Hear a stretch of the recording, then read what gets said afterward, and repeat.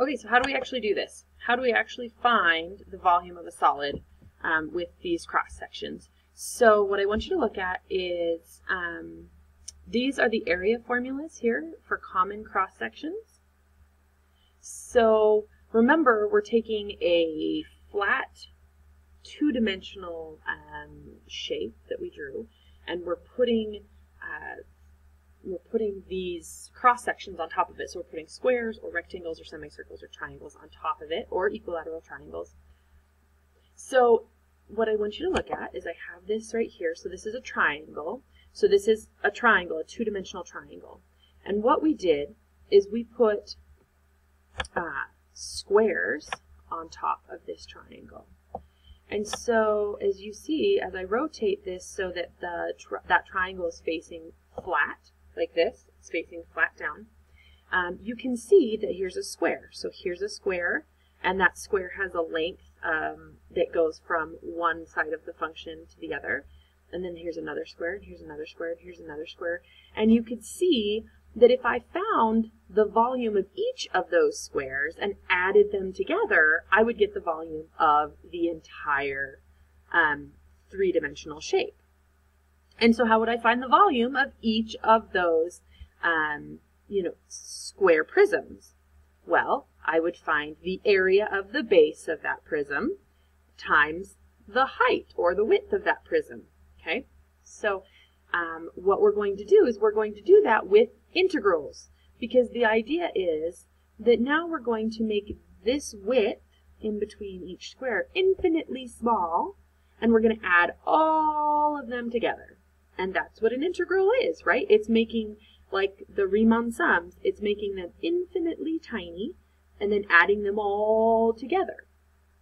So we're going to take the area of our cross section, which is the area of the square, and then we're going to multiply it by the width or the height of that square, which is dx, because that's the change in x. Yeah. And then we're going to add it for the whole integral. Okay, so it's okay if this is not totally clicking, and what I've said in calculus before is that sometimes we have to memorize the formula, use the formula, and as we're using it, it will click. So it's totally fine if you just have to memorize this and say, like, okay, I don't quite picture it 100%, but I'm just going to memorize the formula. But I'm trying to give you an idea of where it's coming from. So our very first example is going to be a triangle. It's not quite this triangle, but we can imagine here's a triangle, and we're going to go ahead and set squares on top of this triangle and then find the volume. Okay? So when our cross sections are perpendicular to the x-axis, in other words, when I'm setting my square up and it goes from here to here, right? And then if you can imagine, it extends up. And I will tell you, there's a reason why I don't teach geometry, because I cannot draw this stuff. Like, I am so bad. So that's the best 3D square I've got in me. But if you can imagine that that's like a 3D square, here it's sitting on here, that's the length of the base, and then it's sitting on top of this triangle, and then we have another square, right here, and that is sitting on top of the triangle, and they're just stacked on top, okay? So that means that the base of this square is perpendicular to the x-axis, okay? In other words, this square sits on the two-dimensional shape like this, okay? Rather than like this, okay? So do you see the purple one would be perpendicular to the x-axis? So we're looking at the square that's perpendicular to the x-axis. Then the way that we find the volume of this solid is we find the area of the square, the area of the cross-section, and then we integrate it from A to B. So A would be the smallest x value that we're going to use, and B is going to be the largest x value that we have. Okay, not too bad, right? Yeah, it's not too bad. So if they are perpendicular to the y-axis, like this, if we're setting the square or the semicircle or whatever onto it like that, then we're just going to integrate with respect to y, and we're going to go from A to B, like from A down here to B up here. Okay? So let's just jump right in and see if we can do one of these. So here we have the volume. We want to find the volume of a solid that has a base of the triangle on the right, and then it's bound by, they gave us the line and then the two axes. And the cross sections are squares, which are perpendicular to the x-axis. So I am putting a square onto this like this.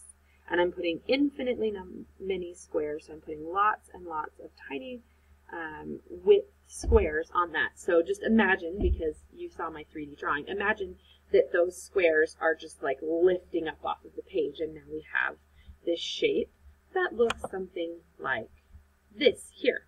Okay?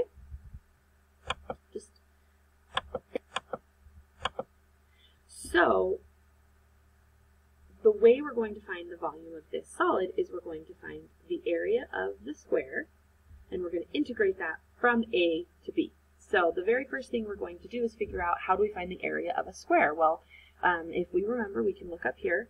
If we need to, the area of a square is side squared, right?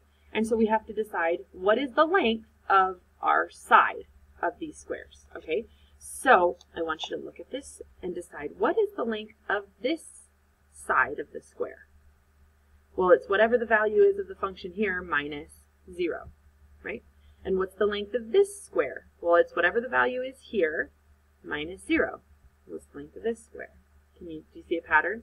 So the length of each of these squares is going to be whatever the value of the function is minus 0, which is our bound. So if we want to figure out what the side is, the length of the side is going to be our function, negative 2x plus 2, minus 0, because 0 is the bottom, right? And so in this case, because it's 0, we don't even have to write it. So our side equals negative 2x plus 2.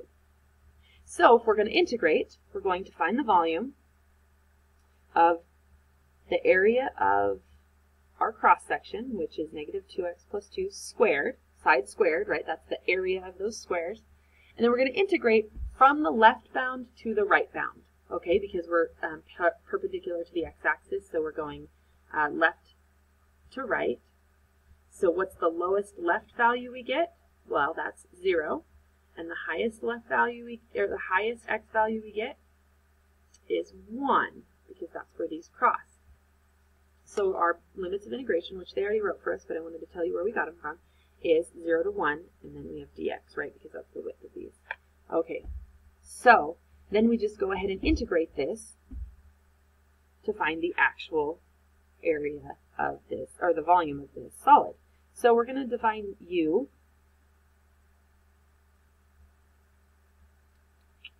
We're going to define u, it just went way over there. Okay, u equals negative 2x plus 2.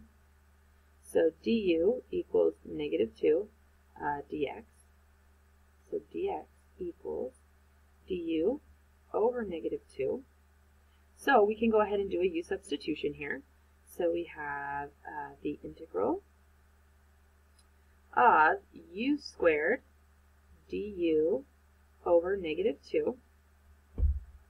And then because we did a u substitution and this is a definite integral, let's just go ahead and change our limits of integration so we don't have to put back in our function. So we're going, originally, when x equals, we're going from when x equals 0 to x equals 1, right? So when x equals 0, what does u equal? Okay, so when x equals 0, we have negative 2 times 0 plus 2. So when x equals 0, u equals 2. So our lower limit of integration is 2. And then when x equals 1, what does u equal? Well, when x equals 1, we get negative 2 plus 2, which is 0. So our upper integration is, limit of integration is 0. Okay? So now we're going to go ahead and integrate. So that's u cubed over 3 times negative 1/2, because that negative 2 right here really, I really should have written that a little more explicitly for you. Negative 1/2 times the integral from 2 to 0 of u squared du. Because remember that negative 1/2 is a constant, so we can bring it out. And then we evaluate this from 2 to 0.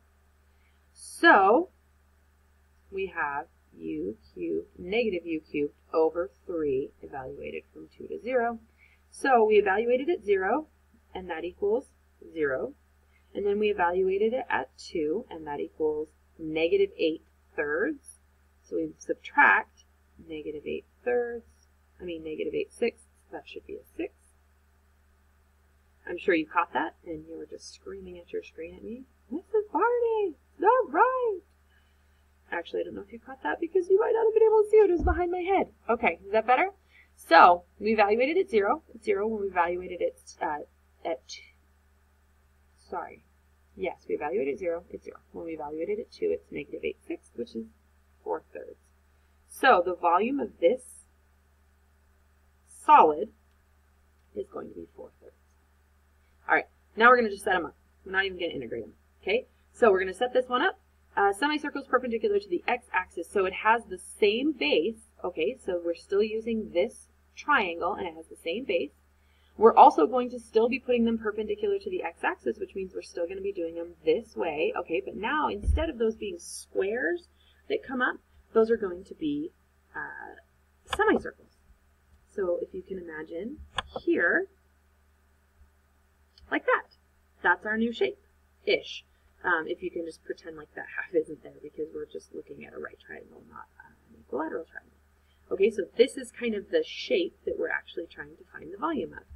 And so we look and we say, okay, so the integral would be